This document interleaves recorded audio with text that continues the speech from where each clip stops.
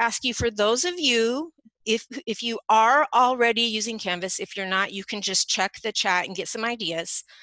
Tell us one thing that you like about Canvas, only if you are already using Canvas. What do you like about it? Gradebook, speed grader, flexibility, easy to use, robust, user-friendly. Students can work independently. You don't need to have a specific due date. Yeah. Flexible, different class settings, external tools. So I would agree with what all of you have said. I have used Moodle as a facilitator for teachers. I have used Blackboard as a teacher. I have taken courses in Moodle. I have taken courses in Canvas, and I have taught with Canvas. I know in LAUSD you use Schoology, if that's the correct pronunciation. If anybody from LA can type in yes if I got that right. And then a lot of schools, adult ed, like to use Edmodo. I think there are a couple others that are not coming to mind, but one, Google Classroom. And the argument of the teachers in my program for using Google Classroom is because their kids are using Google Classroom. So I think that's wonderful.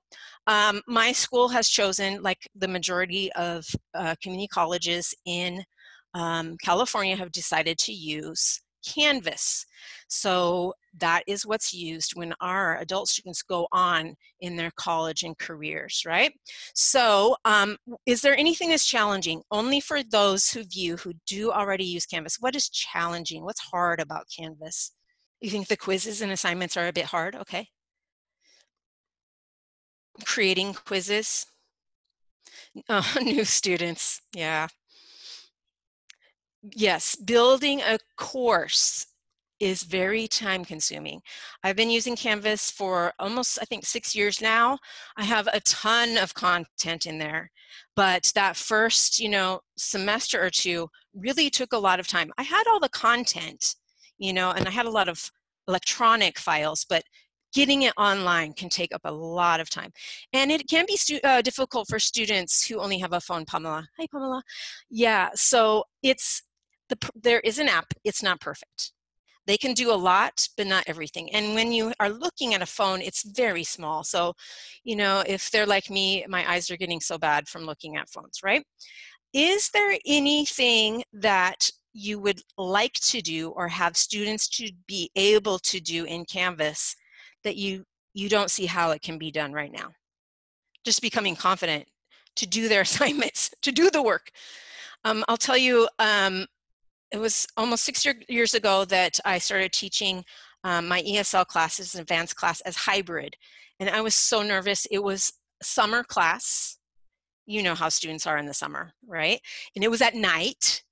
And there's the beach. My school is like walking distance to the beach. And I was thinking, this is going to be a disaster. Just first of all, the class, no one's going to show up. And second of all, I put all this work into putting everything in Canvas and they're not going to come. Guess what? They came. There was a little bit of pushback here and there because one student said, why are we doing it like this? And why do we have this part online? And, I showed her how she could use her phone. She was using her phone only as a phone. No one showed her that her phone is a powerful little computer. By the end of the class, she was posting on Canvas. She was like, she had 100 hours in Canvas. So it's, just like anything. The teacher is the motivator as well as the content and the connections between students. That's what keeps students coming back, okay? So is there a best tool or best overall feature inside Canvas that you or your students use? So again, for those of you who do use Canvas, conversation students post videos in the discussion board. Yeah, that is a very awesome tool. You can link it with Confer Zoom. Annie Gilbert, I know your name, very familiar name. I don't think we've ever met in person. Discussions. Yes, Pamela, it logs the hours. Students don't know that. So it's kind of funny when I do have a face-to-face class and I said, look, we're in week 3. You should have been in Canvas already now because it's a hybrid class, about 9 hours and you were in there for 20 minutes. Like, how do you know that? Yeah. Thank you. Yes. Someone mentioned the project idea. This is out of Washington State. So maybe some of you know about the iBest program, which is now called IET, right? It started in Washington State with a fund from the Bill and Melinda Gates Foundation. Project Idea is taking that idea and helping get students prepared. And you can import their whole entire course into your own Canvas course. Yes, so Canvas has great interface with different apps and programs.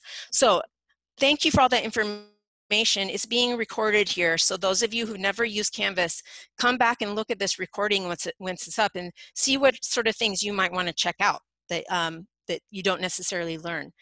Oh yeah, there's just so many tools. This is why I really love Canvas. There's just so much more that we can do, I feel, in my experience using Blackboard for many years.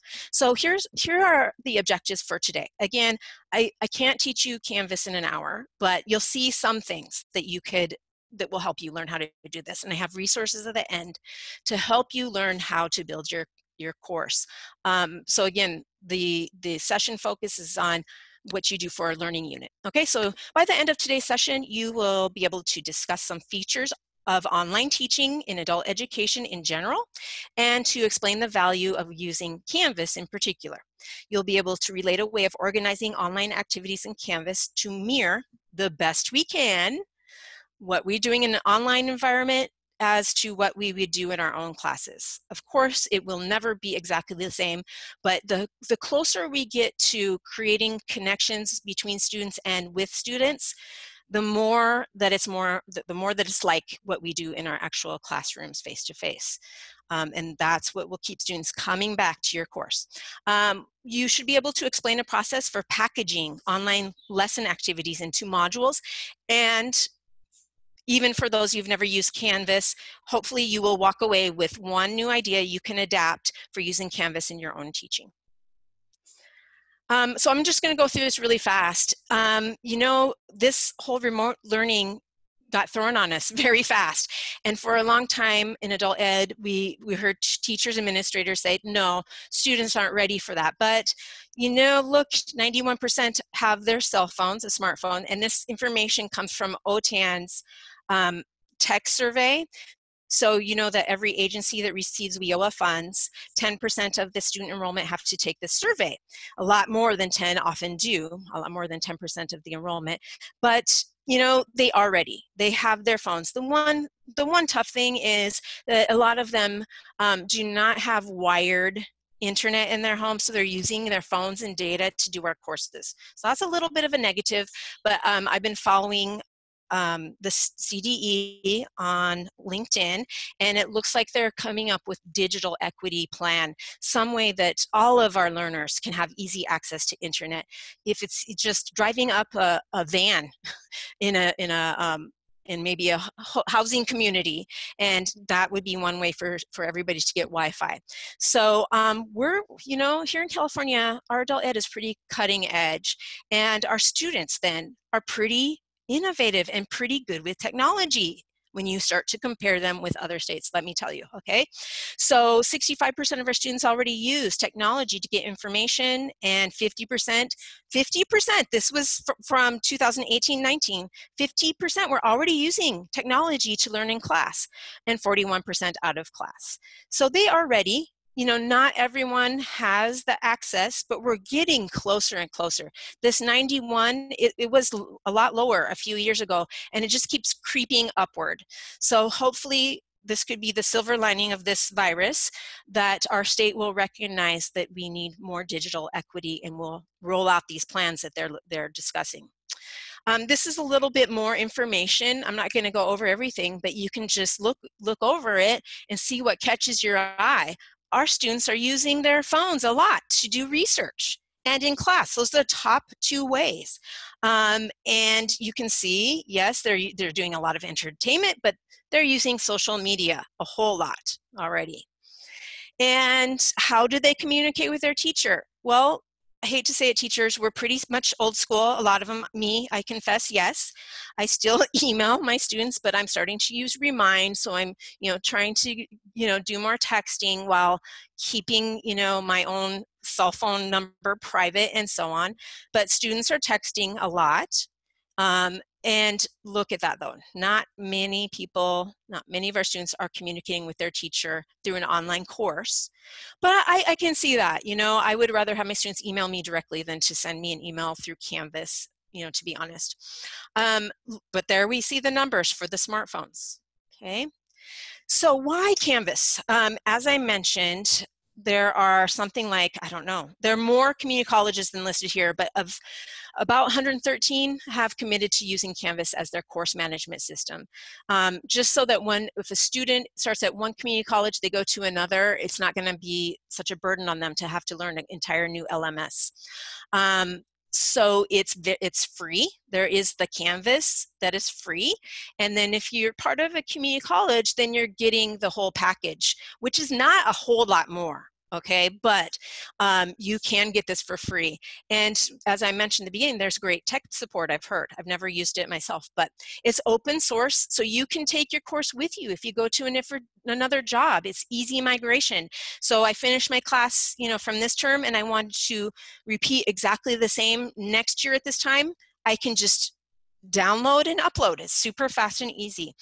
There are assignments, quizzes, and other activities that are automatically linked to the gradebook. There's a mobile app for both students and teachers. It's decent, but it's not the best. I just have to be honest there. You can set your notification preferences. There's chat and email built in, and there are many, many options for customization, navigation, entry points, profiles, and so on. Some of these things we're going to go over. And I've noticed, now I'm not sure if this is true on the free version, but you can award badges to students. Does anybody know what badges are? If you want to type in the chat what a badge is. And thank you for the person, Anthony, for putting the information about iBest in there. Anybody know what a badge is? So a badge is usually like some sort of little icon that you know, we could gain as well, teachers, but that we can award students, and they could put on their, you know, their social networking profile or whatever that shows, ooh, I finished a course using Canvas. Okay, something like that. It's so easy to embed online content. I remember with Blackboard, I had to find the QR code for a video. I had to do like 4 steps or more. And in Canvas, if you've noticed, if I find a video on YouTube, I just put it into the area and it does automatic embedding for me, which is really nice. You can create groups. Your discussions don't have to be just text. They can include images, audio, video. You can see statistics of use of your students in the course. You can have a calendar for students if you set specific due dates for different assignments, and both you as instructor and students can have a to-do list. So when I enter my courses, in the top right corner you see there, I can see what things have been submitted and I need to grade. So I don't remember that with other, I think it does exist in Moodle, but it's not as easy, because for Canvas, I can just click on there. It's going to take me straight to that student's submission. Students can see recently graded assignments. They can, you can comment on uploaded documents, and assignments can have a rubric right there in Canvas. You can import, you can export, you can share your course, you can get course materials from Commons, Canvas Commons. Many of that, there are so many apps that can be integrated, including Confer Zoom. And there's a student e-portfolio, and here's the nice thing, you know, we had to do this so fast, change to this remote learning, that, you know, students didn't get a textbook for my class. So I can, you know, the copyright law is like 10%, right?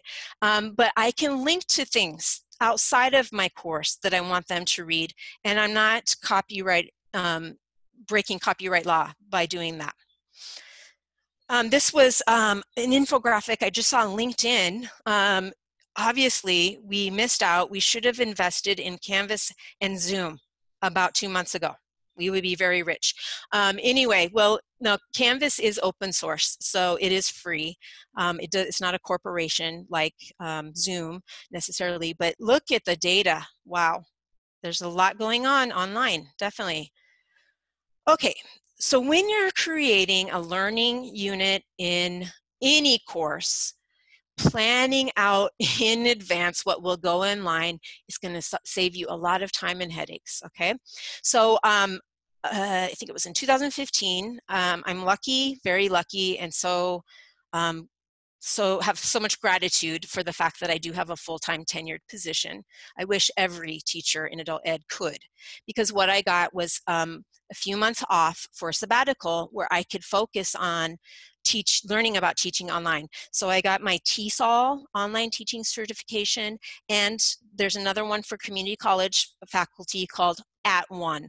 I did both of those, and I felt like I was in grad school again. It was so much work, but I learned a lot. And so I know not everybody has that same opportunity. So that's why I'm here sharing what I learned in several months in a nutshell, so that you don't have to pay for the coursework that I paid for. But what I learned is you need to have a production plan in advance, okay? And I'm not gonna show you this one. When you see the slides, you can click on it and see how outlined I had to be. So it reminds me of when I first started teaching. When I was in graduate school, we had to present a lesson plan, because I'm, a trained teacher actually, so we had to present a lesson plan. We had to turn in a written lesson plan, and we had to write out every single little thing we were gonna say and do. Well, of course, with more experience, I don't need to do that, right? Because as you know, as you get more experience in teaching, you can just have maybe an agenda, and you have the lesson plan and what you're going to say and do in your head. So now when I'm working on building online materials, I don't do this necessarily. I do something a little bit more abbreviated, okay? But you can have a look at that, because you need to plan in advance. If you were just building next week's content on Sunday night, you're going to be at the computer for many hours, okay? So consider how you will include an easy to understand welcoming homepage. I've seen some different teachers' homepage, and it's just like, nothing. There's just text there. You need to welcome students, and there are lots of tools we can use to make this.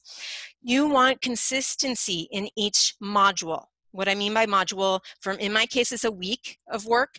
For you, it depends on what you're teaching. It might be stretch over 1 week. You maybe will have a module that covers 2 weeks, but you want the look and feel and organization to be consistent. When you start doing that, it makes it a lot easier for students, okay? You will want to figure out how you're going to do scaffolding to get to your end objective, and build in a lot of recycling as well of course content, because you maybe teach it in week 1, and when you get to week 7, it's not still there necessarily, so you need to figure out how you're going to do that. You want to make sure you have opportunities for student self-reflection. That's research shows very important thing for students to be able to articulate to themselves what they learned and what they still need to do, right? And you want to make sure you have plenty of opportunities for you to give feedback to students, of course, but for students to give feedback to you. You want a variety of input. So not necessarily, again, all text, read this, read this, read this, watching videos, look at this infographic, different content. And you want to present course content in more than one mode. That's what I'm meaning, different input, not just text. And you need to think about how you're going to assess students' learning, because probably in our classes, we used classes tests, right? And we used maybe some quizzes that we made, and that's how we decided if the student should be promoted or not. Well, it looks different online, of course. So in this course that I had to take on assessing students' work in an online environment, we had to do a similar plan.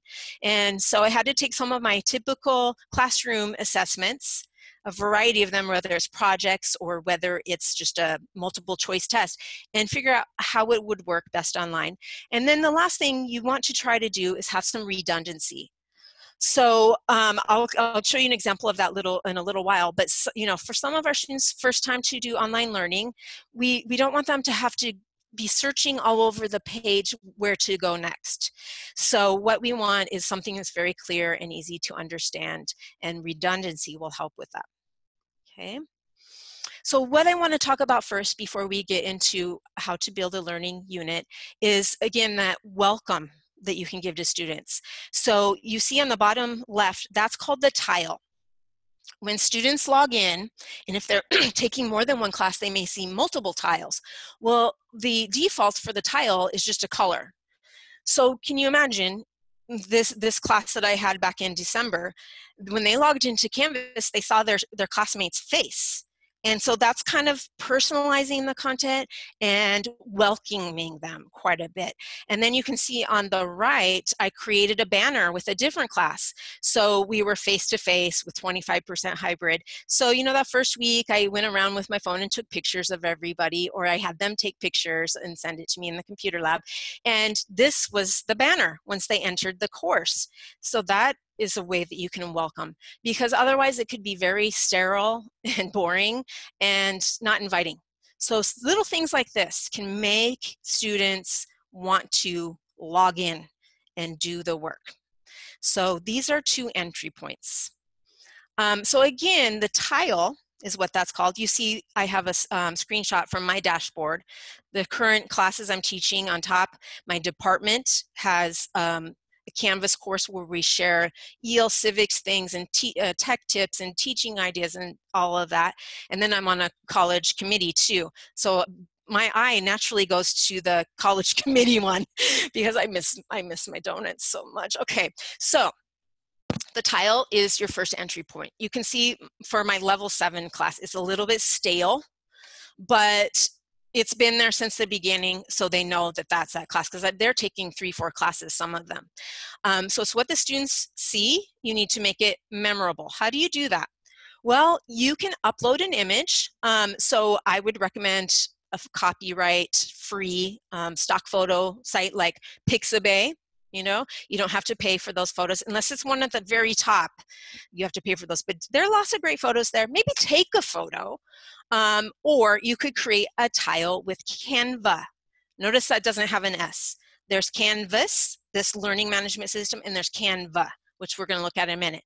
But how you get your tile set is you log into your course, you click on the tile that's there to get to the course, and you, number one, way at the bottom of your left navigation is settings.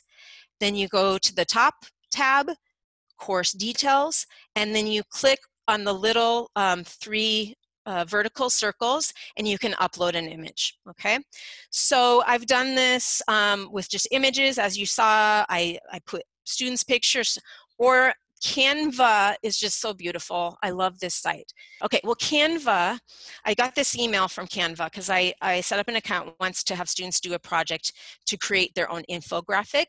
And they sent me this email, and evidently it says, Canva is supporting teachers, parents, and students when it comes to adapting student learning.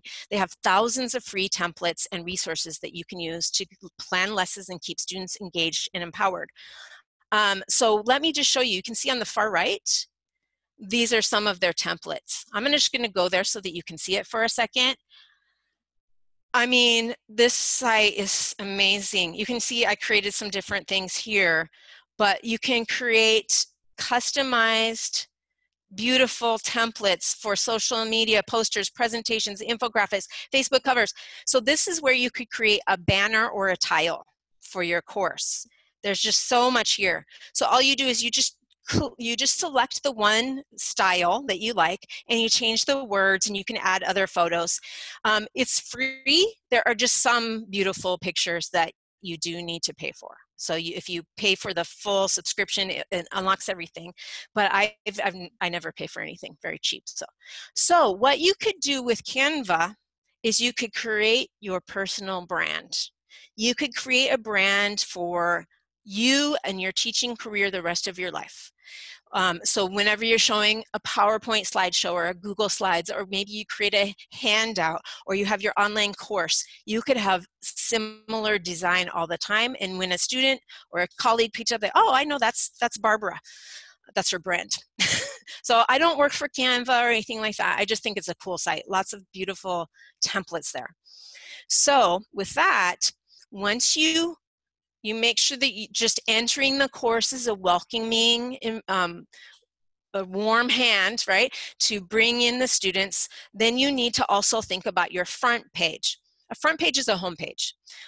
In Canvas, what you do is when you create a page, you select that one as your front page, the one that you want students to see first. Now I've seen some front pages that were just text, and you can see mine, it's a lot of text, but I leave some white space, okay?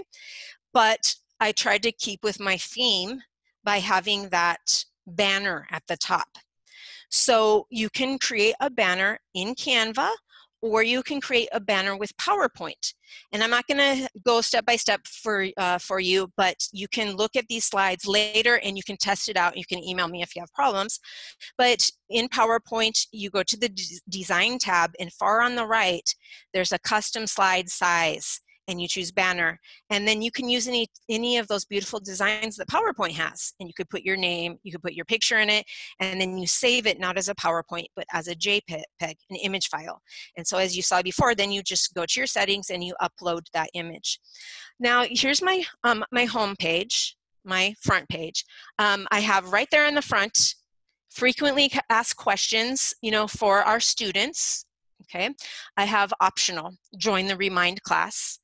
So I can text them, and they can text me. And then I have the link to our Zoom meeting. It's always the same. I made it as a recurring meeting. Okay. And then, little instructions. Start with the week below, or select modules. So on the left, I cut it out, but the modules is in the navigation. And so there's never any, where do I go? Because look how big I made that. Week 3, click there. And so I start with week 0 and I go up. And then really, I usually only have maximum 3 weeks listed. Because if we're already like in week 3 and they didn't do week 0, then just skip it, just forget it, right? So I've seen teachers do it different ways. I've seen teachers at my college who teach online, and they put the whole course, 16 weeks, visible. And for me, I think if I were a student, I think that I would be really intimidated. I know there are some of you, and I know you, Donna, and some of you folks here today, that you like to get things done. When you see, I need to do all this, I'm going to get it done right now. And so I think you want to keep things hidden. So if you've got something planned for next week or the following week, keep it hidden, and it's really easy to do, okay? And one thing I'll mention, I'm not a web designer or anything like that, but when you want to have, where you see my little class information, to get the alignment like that is when you go in to create your page, you'll want to use a table, and then things will stay aligned like that. And then you can see at the bottom, I include a pinned discussion. So I'm going to talk about discussion forums in a minute, but there's one right there that's just, it's like what we call the parking lot sometimes. It's just questions about anything. I don't care about the class, about the weather, order out, delivery, food, recommendations, okay? And then there's an orientation to Canvas. So this is what they see every single time, and they know right there to look at the week number, and that's where they're going to go. The current week number is always on top.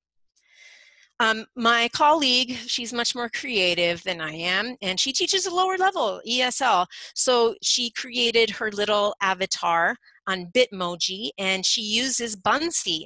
I don't know if anyone here was able to see her presentation last Friday.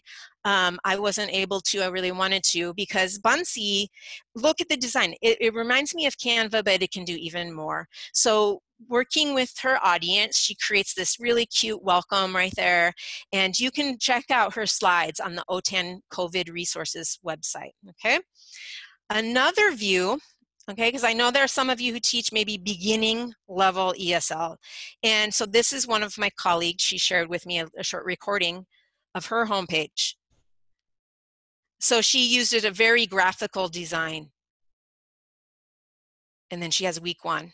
And she did list all of her weeks, but what I really like is, I better not show her Zoom ID. Okay, there. What I really like is that she started with the current week at top, because we don't want them to, have to go down to the bottom for the current week. So when you're creating your banners or any course content on Canvas, there's something called the student view, which I'll show you in a little bit. And I would really recommend looking at it on a phone, looking at it on a tablet, looking at it on the app, and also in a web browser on a computer, because sometimes I've put in things and it looks fine on my very large computer screen, and when I look at it on a phone, it's either a really small font or just it got all cut off and it looks weird, the alignment is off.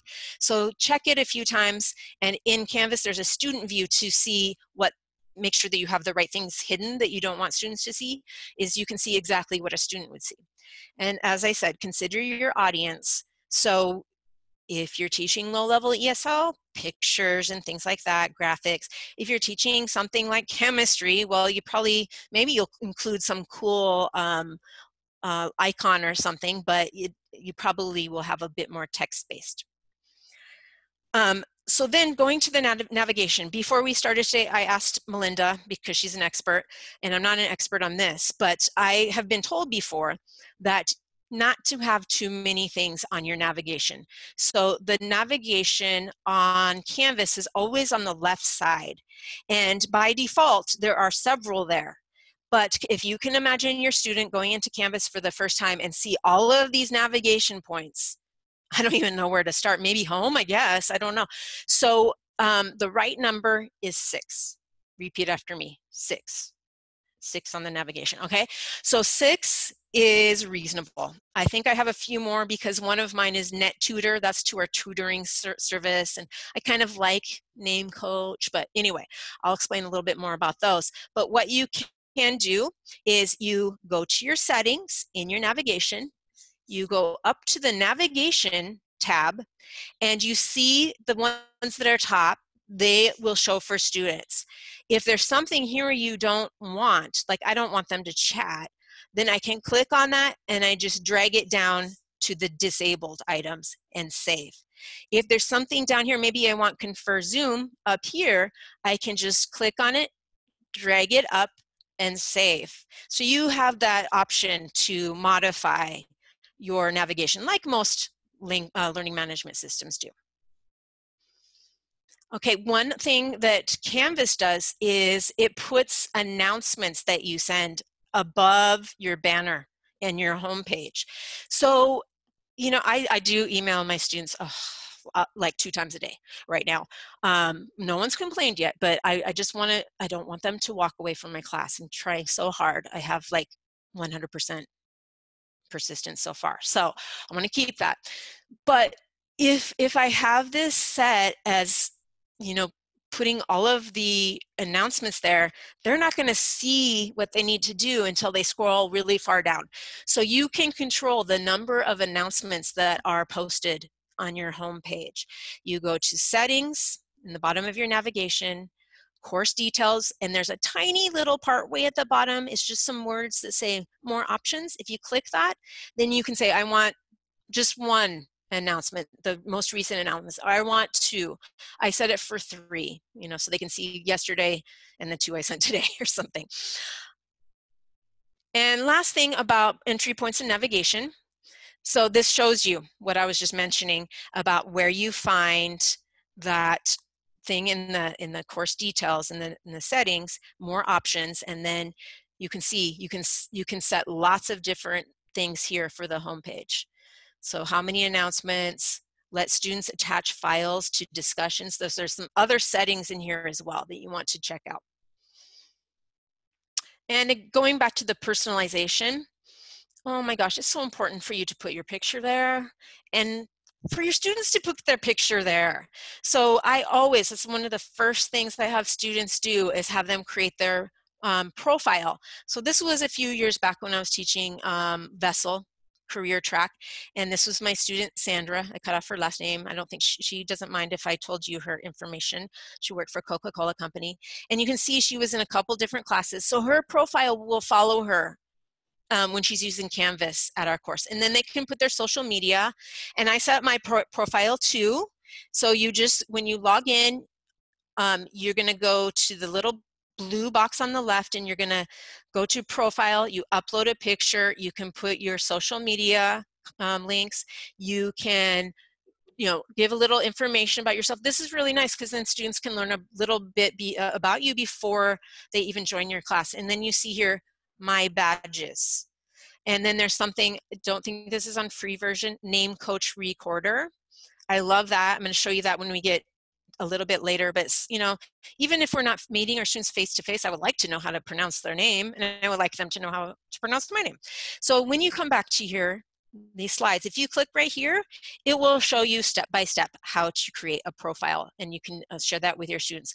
I have some students who really resist to put their own picture, but that's fine. You know, if they want to put in a rose bush, I'm fine with that. But you know, it is better when you're doing a discussion board to be able to see the other person's face that you're writing to, right? And okay, so now we're going to go to the organization of a learning unit within Canvas.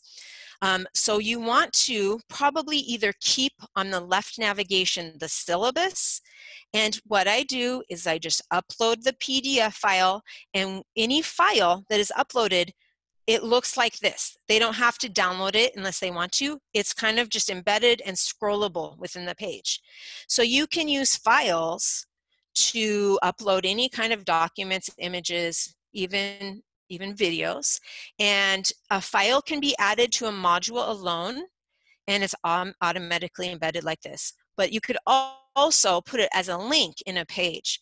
So we create pages to deliver content, okay? So there are many different things within Canvas. There are external links. I saw someone mention that in the text. So they don't see the ugly URL that's like 25 letters long or whatever. They just see the name of the site, okay? You can use assignments for graded tasks, but they can be ungraded tasks too. And you use quizzes to assess. Quizzes and assignments are automatically linked to the gradebook. But you can choose to have a quiz be a practice quiz, and it's not included in the grades. So as you see here, when you create a quiz, practice quiz, you can create a survey or ungraded survey. You can shuffle the answers. You can have a time limit, which I never do. Allow multiple attempts. I always do that. I read this book that I really enjoy, and I always tell any teacher I can about it. And where is it? I'm looking for it on my bookshelf. It's how to deliver lessons so that students, you know, remember our content. I'm gonna think of the title and let you know before we go. But it said that basically we should let students take multiple attempts at a quiz. Why? If they take it once and they get 60% and that's it, do you think they're really gonna go back and study those, you know, questions they got wrong? Only the most conscientious and motivated students will, right?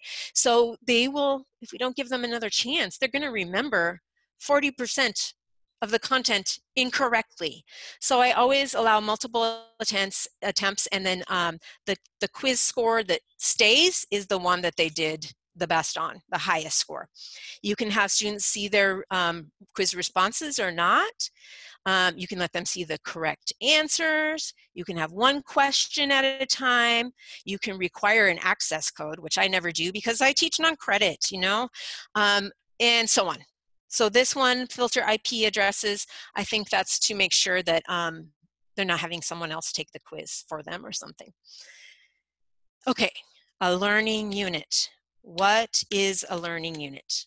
Think WIPIA. I know some of you are teacher trainers there in our group today. If you can, type in the chat, what does W stand for?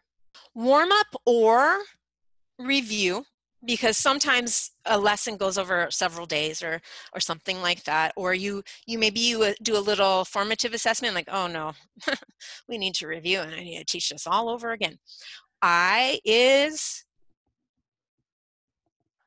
introduction. P is presentation. The other P is practice. I think that is a weakness I admit of myself, but probably a lot of us, that we spend a lot of time, you know, setting up the content and getting them the background knowledge, but then we don't give them enough practice. So there's got to be more than just one practice activity. It has to be multiple different types of practice activities. And E, evaluation, and A, application. And so the way that we should create a unit is thinking again, Bloom's taxonomy or Webb's depth of knowledge. These have been around for a long time. What do we want students to do at the end? What do we want them to produce at the end? Same as with a lesson plan. What do we want them to be able to do with this information that we gave them? So both of these follow a backwards design, lesson planning and thinking of Bloom's taxonomy as well, and building a learning unit online. We want to start with the end first. What is the objective? What is the desired outcome? What do you want students to be able to do with what you are teaching them? And so we start there, and then we go backwards. Okay, what am I going to do for a warm-up? Okay, how about if I use a picture? How am I going to introduce this? Maybe I'll have a video. Okay, and then so you need to start thinking of what you could do online for each of these building backwards. You like my animation? I like it. Okay. So I kind of brainstormed and I thought, what could you do for a warm-up or review? A warm-up or review is an activity to review previously learned content or to focus on the new topic. Okay? Introduction, to focus their attention and to help them understand why you're teaching this. And you need to relate it to their needs, goals, and lives. And you are trying to see by introducing if they know anything about it. Maybe if they don't know anything about it, maybe you need to, expand out, scale out your lesson more. Presentation, you're introducing the new content. A lot of us still, I still use PowerPoint, or now online I make a video, right? So that's where I'm introducing the new content. And video is great, but it's not for everyone. So when you can, this is called universal design, when you can, present the information in more than one mode, more than one way, because we know some people are readers. Some people want to see a picture. Some people need to move. Some people need another thing, like they need to hear it, okay? So when you can, either in the presentation or in the practice or the value, include more than one type of input. So practice is where we do the I do, we do, you do. So modeling activities, monitoring students, providing feedback. Evaluation is we're testing to see if they got it or not. And we should include in the evaluation a chance for students to reflect on their learning. And application is really where are they going to use this out in the world? How is this going to help them, in their day-to-day lives? How can they transfer this new knowledge to a new situation? So does anybody want to say what you do for a warm-up? I'm going to skip this and just show you that, again, a warm-up review could be a video, an image, a question prompt to answer in a discussion, a Zoom meeting, a poll, conversation groups in a Zoom meeting. Introduction, again, could be a video, a text, content on a page, a file, external link. Presentation could be, so there's some overlap of what you could use. You could create a video. You could make a narrated Kristi, slideshow. we also have vocabulary, Kahoot, and reviewing with using a positive quote related to life. Oh, I love that. Nice. So Kahoot could be used in the beginning to assess what they know, and then you could do Kahoot or some other fun quizzing site to find out if they did better. Hopefully they did. Discussion forums. I was talking to Melinda, and I think anybody here, if you've ever taken an online course, there is no online course in this world that doesn't have a discussion forum. It's always there. The great thing with Canvas is there are multiple ways you can participate. It doesn't only have to be writing. So assignment could be a practice, an ungraded quiz, external links, group activities. Evaluation is typically a quiz or an assignment, maybe a project or to write something. And the application, well, we can't always see how students, we have in our minds what they're going to do with this outside in their real lives, but maybe it could be that they reflect and they tell you how they're going to use this information that you've taught them. So this is my process. First thing I do is I make the modules. All a module is, it's like a cardboard box that holds all of your content, or an envelope that holds. There's nothing much there. It's just an organization tool. Then I create my module entry page. So that's kind of like the front cover of the envelope, where I have an overview of the module, what we're going to study this week. Maybe you could have the objectives for the week. Maybe you could link to each item that they're going to do in that first opening page. That's what I call my warm-up or introduction. Then the content can be pages, files, discussions, assignments, quizzes, external resources. These are the presentation, practice, and evaluation pieces of the learning unit. And then sometimes I give extra. You know, like I notice, oh, there's some students who they need a little something more about this specific skill. Not everybody needs it, so I usually have a section header with more practice for those. I have some very motivated students and they want more and more and more. Not everybody does, but they do, so I have that kind of separate so that they can do that. And then what I like to include is a module exit page, something that they can click on, a Google form or something to reflect themselves, maybe to take a quiz or to tell me how they think they have done so far. They can tell me, but really that is for them to see what they need to do better in the class, okay? So that's my process. And so to create a learning unit, the first thing I do is create those modules. Left navigation, you click modules. Then you see this number 2, you click on the blue plus, that's on the right, module. And then you type a module name. I often call it like week 1, week 2, week 3. Or sometimes it's a specific theme that I may give, but most usually I use the week number. And you can lock it until a certain date. And you can add a prerequisite. In other words, you can add that they cannot come into module or week 2 until they finish certain things in week 1. So it's kind of releasing content. I don't do that, honestly, but you could do that, okay? So to create a learning unit with modules, you can see I have here's my name, week 6, Geography, Wonders of the World. And here's where I set prerequisites and requirements. Okay, so prerequisite, something they have to do before they can see this content, and requirement, students must complete all of these requirements that they move through a sequential order. So that might be true in your teaching, that you're going very scaffolded, that they couldn't jump to the third activity until they really spend more time with the second activity. So you have the option of locking that. What I've been doing is releasing day by day, okay, in my modules. I'll show that in a little bit. Okay, the default for Canvas and probably a lot of learning management systems, when they go in to see their modules, and I used to do this as we see on the left, is the first module you create and make open to students is at the top. Then the next week goes under that, and the next week under that. But I figured out that is not the best way, because then there's a lot of scrolling to get to week 2 and 3 and 4. So how I create my modules is, once I put them in, these are just the modules, they're just titles of what each week is going to be about. I put them in the opposite order. I don't know how else to call it.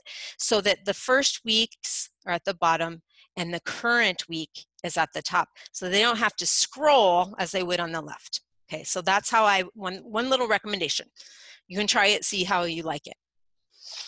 Okay, so learning pages are basically assignments and background information and reading and videos and things like that, okay? So once you go to create assignment, this look is very similar for assignments and for discussions, and it looks quite the same. Announcements look like this too. So of course you put the subject area here. You can do all kinds of different formatting, and here's the table. So if you wanted things aligned, you see there's video, media that you can put, hyperlinks. The hyperlink's no good, you want to change it. An image, usually with images you have to paste in the URL if you found it somewhere online, or upload it and then go to your images and insert it. However, in the discussion board, I was surprised because in the discussion, if you find an image online, you can do the right-click copy, right-click paste. So that does work. I don't know this thing, something about math. And there are some things here that I'll explain in a little bit. So what's really nice when you create a page, I never even noticed this before a couple days ago, there's this little box down there that you can add this page to the student to-do. So when they log in, they're going to see on the right page all their, like a to-do list. And if you change anything, you can notify users. So what some teachers do and what I do sometimes is I use Google Slideshow or a Google Doc, because I want them to be able to go there and make changes on it, okay, or something. You can embed a Google Doc here. You can embed a Google Slideshow. These directions right here, when you look at the site, at the slides, you can click on them and you can see how to do that. When you're embedding from other sources, YouTube, it's just copy paste and it embeds for you. You just copy the URL and it's right there. But maybe there's some other websites that you embed with, let's say Quizlet, okay, and you don't want them to exit Canvas, you want it right here. You'll get the embed code, you copy it, and you click right here on the right, HTML editor, you click on it, you paste in that long code, and then you save it, and then they're not exiting Canvas, okay? So that's a page. A page has other things, like I said, insert or edit media. So you can embed some media, you can upload media, and so on.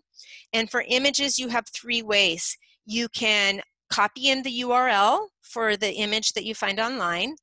You can upload to Canvas, and you can search within Flickr. It would be nice if they had more stock photo sites listed here. It's a good idea to use alt text. Why? Does anybody know? So there are some people who have visual disabilities, and what they have is a screen reader. It's a tool that reads for them what is on the screen if they can't see well. So what it does when it's reading the words and it gets to a picture, whatever alt text you put there, and this is relating to accessibility, it's going to read what that picture is, you know, so they don't just skip over it. You have the option of just choosing decorative image. And then you can put in the dimensions, but what I usually do when I put in a picture in a learning page or a discussion board or anything is just the same as I would do any other word processing or slideshow software, is I just go to a corner and, you know, drag and to resize it. So you can do that. A couple other things in the pages. This little arrow is for commons. Canvas Commons. So you can go there and import something within, you don't have to exit out or anything like that. And then this is only at my school that I know of. Maybe some of you have this if you're at a community college. This little V is for lots of different apps. If you're part of a community college, I don't know if you know, but you have free space on 3C Media. So sometimes I make some videos and I don't want to put them on YouTube, because, you know, maybe they have pictures of students and students said it was okay, but then I upload them to 3C Media. You can create an account there with your EDU email, and you have free storage for uploading videos or documents or anything like that, and some other resources. So that's what that does. It connects to these different things. And then you see this one. This is really beautiful because you could record media right here. You don't have to use any external tool. You can record media right in a page or a discussion board. You can record it, or you can or you can record and upload it. Okay, so here maybe I've used something on my computer and I'm just uploading, or if I click on record media, I need to give permission to my computer microphone, and I can make a video or audio right there, right in Canvas.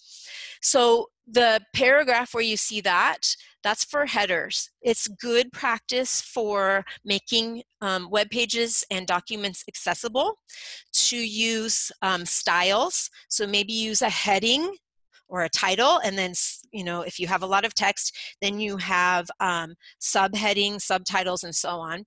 And then this little Da Vinci guy here. If you click on that, it's going to tell you where there might be accessibility problems for you. So accessibility is a really big thing by law. Everything we create is supposed to be accessible, and it's not. So we're doing the best we can, right? But OTAN does have some offerings on how to make your content accessible, not just for online teaching, but for anything, how to make it accessible. So look for that. I'm sure, I don't know about the summer, but there are workshops and online webinars and so on. Very useful. This is in the free version, a little bit different. In the free version, you have Microsoft Teams meeting. I've never used that. I hear it's kind of cool. I don't know anything about it. And then it has Google Hangouts Meet. I don't know if any of you are using that. It's like Zoom. I don't know if it can do everything that Zoom does. I haven't used Google Hangouts for quite a long time, but it's something for video or web conferencing. So in the free version, that's what you have there. Your opening page. So that is the first page of your module. So module is just the retainer where you put things in. And what I think is really nice is not just to jump into the first activity, but to let students know what they're going to be learning, right? So what do you want to communicate with students about regarding this topic? What preview of the content would be engaging to the students? How can you explain it in brief? What students will learn or will gain. It could be your agenda for the day, for the week, for the 2 weeks, for the unit, okay? You could include your objectives. Community colleges, we call those student learning outcomes. You could include the CASAS competencies that you're going to go over. ELPS probably means nothing to our students, but you could take the words from English Language Proficiency Standards, Anchor Standards. You could take some of the words there, okay? Or those of you who are not ESL, you're doing CCRS. You could include some of the standards. You might want to change it to language students will understand, right? You could have your opening page be a guiding question. It could be an image. It could be a GIF. GIFs you can find on Giphy. And they're just like image files. You download them to your desktop and you upload them into Canvas. So I'm pretty sure everyone here knows what a GIF is, but it's just like a short video clip, just very short, okay? You could have a short text for them to read. So, when you're in your classroom teaching, you really want to grab the students. You want to let them know what you're going to be teaching. You want to get them interested, right? This is like your hook. So these probably are not very appealing. These are what I used to do when we had, computer lab time and they were doing some work outside of class. I would say, these are the things you're going to do in the computer lab. And then I would have another module. This would say, these are the things you're going to do outside of class in Canvas. And what I did is I would hyperlink to the activities within Canvas as well. Well, not the greatest. I mean, I was learning, to be honest, I was learning, and now I know that this is not super appealing. It was fine, but now what I've done is I include imagery and I include objectives for each week. So week 1 is nutrition, week 2 is personality, and I call these college topics because I'm at the top level of ESL. The push has been going for a long time to get them to, transition into college or to career training. So I call it college topic: nutrition, psychology, humanities, media studies, and I have the objectives for each week. Here's a couple more. This is medical technology, and this is geography, and this is neurology. So they're learning all these big words that will help them feel like, oh, I'm studying college content here. Of course, if you're teaching low-level ESL, you're going to call it something else, like clothing or alphabet, right? And if you're teaching in CTE or ASE, if you're teaching a history class, you're going to spell out what students are going to be able to do at the end of that module, that learning unit, in different terms, okay? So I think that's an important addition. I didn't always include it, but I think it's great when students are doing the majority of the work online, 50% or more, to have this spelled out to them. When they come into your classroom, you probably have an agenda, right, on the wall. So this can act as the agenda for the learning unit. Again, some people are much more creative. This is my friend Katrina, my colleague. She uses Bunsy, and with Bunsy, there are hyperlinks. So when students click here, they're going to go somewhere else. And when they click here, it's going to take them somewhere else. So I would check it out. Bunsy, I haven't used it. It looks amazing. It looks like so much fun. And this teacher has gone crazy with it. She really loves it. As you can see, teaching a level 1 ESL, some of those students we know do not have literacy in their first language.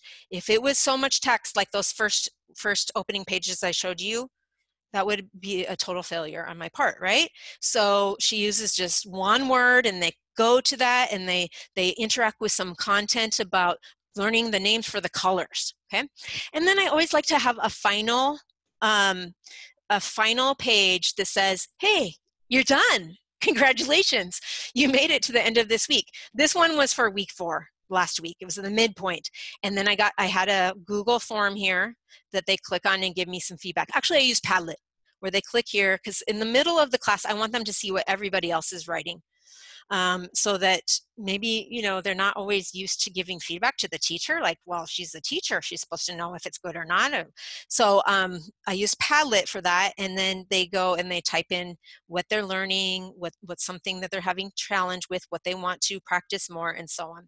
And so that could be midterm, and you could have it at the end. So you can see in some of my courses, I use these Pixabay visuals, designs throughout. And then in another class, I used a lot of GIFs. So throughout, you know, just so that there was some unifying design. I'm not a design expert, but I think it would make it look better if you use the similar imagery and design throughout. Okay, assignments, okay? I think our world is going to be going more and more online. I think we are going to be going more and more online. K through 12 and adult. College is already, a lot of colleges, you get a degree fully online, right? So I think we're going to be going there. So if you start using Canvas and you stay at your current job where they're offering you Canvas, or you start using Canvas and you like it and you stay with it, you're going to create so much content. I mean, in 5-6 years, I have so much stuff in there. Probably in abundance. I need to go and weed some stuff out that wasn't so good in the beginning. So what you should really do is create a naming system for your assignments. So maybe if you're teaching, let's say, I better not go with biology or math because I don't even know, but let's say you're teaching ESL, okay, or you're teaching US history. For ESL, maybe it's grammar assignments, maybe it's writing assignments, maybe it's presentations, maybe it's projects. Have a naming system for the different types of assignments, so then when you're going to teach a new class and you're mixing up some of your content because maybe you have some repeaters and you don't want them to do the same assignments, you'll be able to find what you're looking for easier, okay? So we were looking at pages. Pages is where they learn some content, okay? Assignments is where they show they've learned some content, okay? So with assignments, it could be a writing assignment, it could be a presentation, it could be any sort of assignments that you do, a project, okay? So what you do with assignments, you see the same sort of interface for creating an assignment. You can set the points. You can group your assignments. That's probably something I should do so that I know these are for practicing grammar or these are writing assignments. So you can group them. You can display the grade as a percentage, complete, incomplete. I do a lot of those. I just wanted them to read something or, you know, look at something or answer one question about a video. So a lot of times if they do it, it's complete. They don't do it, it's incomplete. You can have it displayed as points, letter grade. My students don't know what GPA is, not most of them, or it's just a practice assignment, not graded, okay? And again, going back to, you need to decide how you want to accept the assignment, text entry, website URL, media recordings, and so on. I'm going to show you a little bit about that in a minute. Plagiarism review, group assignment, peer review. So you can, with a group assignments, you can, I'm going to show you that in a second, you can create groups or you can let students self-select. This is in the free version, as I mentioned, the anonymous grading. I don't have that. And then you can decide who you want things to go to and so on. So you need to decide. I have my students, for a long time I've been having them use Google Docs because when I ask them, the majority have a Google email. And I just really, I don't know why, I just really like the way that I can make comments on Google Docs. Google Slides, you know, it's saved online. Maybe they have the web version, Office 365, or maybe they have the software, you know, edition on their computer, MS Word or PowerPoint. Do you want them just to type something in? Do you want them to record themselves speaking or record a video? Do you want them to submit from some external tool? You need to decide, okay? So I've been leaving this kind of all checked at this point. But when I go back to the classroom, at least part of the time, I'm going to be a little more picky about that. Okay, it's just because I'm getting assignments every which way coming at me. So here's an example. One of my first assignments is to have students write a letter of introduction. I have some questions that I want them to answer. And this student, he was working from his phone, I believe. And so to go to Google Docs, you know, I gave instructions how you can get the app on your phone for free for Google. But I don't know. I can't imagine typing something like this there. But so he typed it, he submitted by text entry. So that's not really possible very much for me to give feedback right here on his text. I could add comments. I could copy and paste it into a Word file and then attach it with comments. I could record my voice saying comments. And the middle one, if I have it right, this is like voice to text. It's kind of cool. So I could say Carlos, and it will start typing out my words. Then I could, you know, view the rubric and give him a grade. It wasn't 30 points, by the way. But so I don't think text entry is very good for a long written assignment. I don't recommend it, but if that's all the students can do, well, accept it for now, right?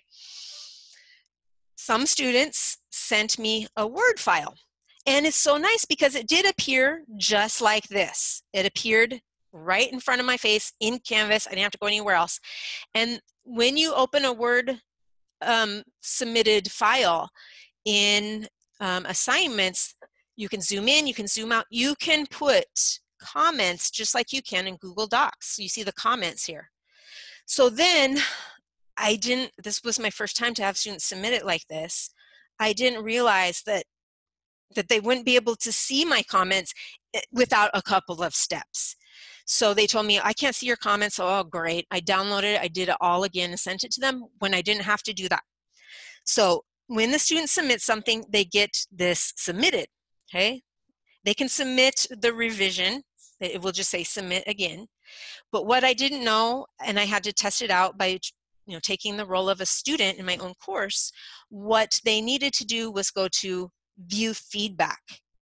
And then they would be able to see all the comments, okay?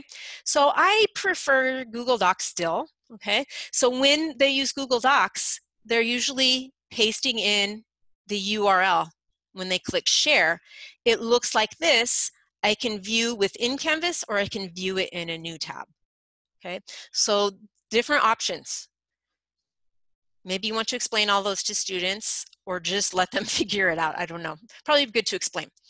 Okay, so assignments a little bit more. You can create groups. You can allow self-sign up where they choose who wants to be in their group. You can create the number of groups and how many members per group. 3 or 4 is probably the best number, right?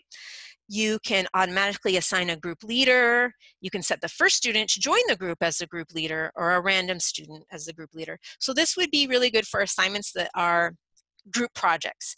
I don't know that I would do that right now in this day and age, but something to think about for the future. And you can require peer reviews. So when a student goes in and submits assignment, and then he comes back into Canvas the next time around, on his to-do list may say, you need to review this student's paper, and click on the link and we'll take it there to that assignment. So there are different ways you can assign peer reviews. Okay, I'm gonna go a little bit faster. Rubrics. So when you use rubrics, I have a rubric that I use for paragraphs, was what I'm doing at my level. It was so easy just to copy and paste in. I don't know why I wasn't doing this before, because I used to print out a paper and mark on the rubric and give the paper to the student. The student can come in here and see what they did, and I can leave comments as well when I'm grading. So this is when a student submits something. Here's another view of the rubrics. When the student submits something, you're going to get it on your to-do list when you on your homepage. And then what you do then, let's say that many students submitted, so I looked at the first one. Speed grader is where you go. You go there, you see who has submitted, it will take you to the next person who submitted, and you put in the grades. You can view your rubric, the student can view the rubric, you can put comments by voice, by video, or text right here. And then this is what the rubric looks like when you're going to rate the student. You put the points here and then save it. So nice, I like it. I'll never go back to paper rubrics now. Discussions, same layout, everything's the same here. You can attach a file. I want to show you, I have so many classes where the students really gelled well, but there's a trick to it. So it's usually some vocabulary, sometimes phrasal verbs or idioms or whatever content I want them to use. We have conversation, and then they do some writing and just short sentences. So this was preposition combinations, okay? So I always do the first post for an example, okay? And you can put in videos and so on. And then, I mean, this discussion went on. This was like from a Thursday through a Sunday. The discussion kept going and going and going, but I was there. This was like the second discussion board of the term. So that first discussion, I was replying to everybody, but then after that, I slept, take some steps back because it's a lot of time, okay? But, you need to be present there in the beginning. So you create the text for what you want them to discuss, and all they do then is go in and click reply, post their answers. They can put in a video, they can put in a picture, and you can see that you can attach files, you can allow threaded replies, graded or not, you can add it to the student to-do list. If you have a huge class, you can create groups so that they're not seeing millions of posts every day. You can create groups. Different grading options, yes? I'm sorry, I have to interrupt. You're at the 4-minute mark. I know, okay, thank you, I see that. Okay, so that's discussions. One tip on discussions, I think it's important. Sometimes I've seen teachers have a discussion and there's only one right answer, and the students can see what the other people posted. So what I would recommend for discussions is either have users must post before seeing replies, if it's just like one answer, there's just one answer for your question, or use a quiz. Okay, so I have instructions on creating discussions. You have to be very explicit. I have a simple rubric, and this is something I share with my students about adding images and video into Canvas discussions, because it makes it nicer when you can see. Be present, post yourself at the beginning, and then wean yourself off. What I've seen happen in the past is an advanced student in my class kind of takes on the work of the moderator for me. So you could assign weekly moderators, the one who's going in and making sure everybody gets replied to at least once. External links are super simple. Super simple. You don't have to do much. You just go to your module, you click plus, you choose external URL, you put in the URL, and you put in the name. And I always have it load in a new tab. Okay, quizzes. This is what mine looks like on the left. I don't know about other community college teachers. This is what mine looks like. For the free version, quizzes are like this, and I saw it in the beginning. Some people find it's a little bit tricky. It is. That's probably the hardest thing, and time consuming, putting all the questions. So there are quizzes. You can have them graded, ungraded. I like the new quizzes because there are a lot more different options for questions. So you can see the different question types that you have. When it's an essay or something like that, you have to go in, obviously, and give a score. I always give an ungraded survey at the end. As I said, the midterm I use a Padlet or a Google form, but at the end I always have a survey because I want to know how I'm doing. What students don't know, I tell them it's anonymous, but you can see who has written what, okay? There's no anonymous surveys that I have found yet. And then once you have all your pages and assignments, you go to your modules, you click on plus, you find what you want to add, and you add them in the order that you want. To change the order is really simple. You can just click and drag, or you can go to these three and you can move, and then you'll see where you want to move them. So we don't have time to look at my learning unit, okay? If you would like to look at it, please email me and I would be happy to either meet with you or send you some information. But some other useful tools, I'll just finish, announcements. That's probably the best way to send information to students unless you're doing texting, because it will go to whatever email they used in setting up their account. For those of community colleges, it's already chosen for them usually, right? So I always, the week before class starts, I send a to-do list and I have a welcome video. If the students can see you and hear you before they even come to your class, they will love you once they get there. I have them fill out a questionnaire so I can learn a little bit about them. I give them the syllabus. And then I also tell them all the different ways they can access Canvas through an announcement. Some other useful tools are the notifications. So you might want to show students that. It shows how they're going to get Canvas feeds, like when someone posts a discussion or someone posts a reply, how they're going to get the new assignments coming. They can choose this. If they don't want it coming everywhere, they can choose. Finally, comments. There's a lot of great content there. So once you get to your course, you choose comments, you type in what you're looking for, and you're going to see a lot of great content to import. Name Coach is not on the free version, but you can record the pronunciation of your name, and so can students. There's a e-portfolio I don't recommend. Instead, I like any of these. Okay, the e-portfolio, it would be nice because it follows the student from course to course within your agency, but it's not very fun. It's kind of not user-friendly. Other useful tools you may have or you may not, if free version no, is Studio, and that's for creating videos or screencasts as well. Screencasting, there's a lot you could do with that. I recommend if you make your own videos to include a note-taking handout if you can, because you know, some students learn just by listening and watching a video, but if they write it down, the chances of remembering better. Flipgrid, if you don't have Studio, Flipgrid is awesome, I recommend. And here's a new one. There's some activities that I do in my classroom that I am unable to replicate online. I can't do it, like the 4 corners and matching sentence strips. This is a site word wall. It's awesome, check it out. Padlet works really well for 4 corners or for getting feedback. And Quizlet, we all know and love. It used to be integrated with Canvas, now it's not, but you can embed from Quizlet. There are many, many tools when you go to settings and apps. Oh my gosh, there are so many different apps that you could use. You probably heard of Awesome Stories if you teach English, Atomic Learning, lots of different good sites or apps. Ways that you can check in on the students. You can go to a module and you can go view progress and you can see if they've done that module. You can go to people, you can see how many hours they've spent online, and you get some analytics like this, like their grade, how much they've been participating. They haven't been looking at all the views very much. And so that's very useful for giving, you know, end of term information. So I have some tips. It's out of time, but I really recommend you look over these tips. I will do a tech talk on May 8th about tips for having successful experiences for students online.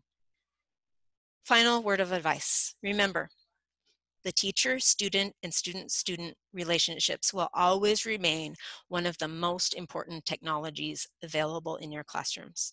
So just putting some content online, the students are engaged, you need to interact with them, and you need to give them opportunities to interact with each other in Canvas.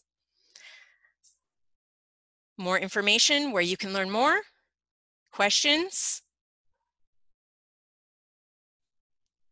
resources. Thank you for joining me.